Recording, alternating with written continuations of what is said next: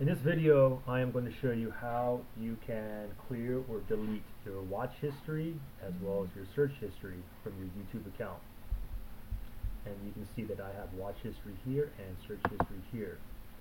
But first thing is first, let me show you how to navigate to this page. Make sure that you are signed in to your YouTube account. And then what you want to do is you want to click up here on this where it says YouTube here. Click on it, and then I'll take you to the home page. And then you want to scroll down and click on history. Okay, so once you're here, under watch history, basically you have two things that you can do in watch history. Basically, you can clear all of your history at once, or what you can do is clear them individually, one by one, and you do that simply by clicking on the X like this, and it's removed.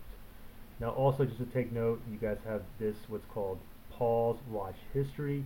If I go ahead and pause my watch history right now, then from here on out YouTube will not log my watch history until I end up coming back here and clicking on resume. Now let's go into the search history, and you pretty much have the same options in here. You can clear all your history at once, or you can clear them individually. To clear them individually, you would simply do is click on the three dots and then click on remove from search history. And the same thing here as well, you have the pause search history. So if I go ahead and pause my search history right now, then from here on out YouTube will no longer log my search history.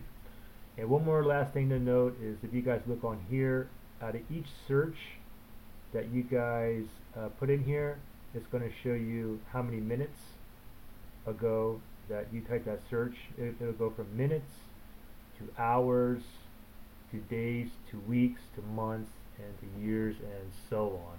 And that's pretty much it. Pretty simple. If you guys have any questions, just comment below. If you guys subscribe, that'll be great. Thanks. Bye.